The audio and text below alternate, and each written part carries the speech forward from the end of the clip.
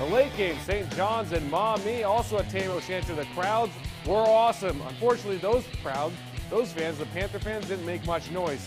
1-0 already, St. John's. Jimmy Scott eases it to Ian Rapp, who takes it all the way, making it 2-0. Still 2-0. Nick Gibb rips a slopper from the point, beating the goalie Steve Kitko, making it 3-0. And that was also just the start. Later, St. John's attacking again. This time it's Nate Miller. He roofs it.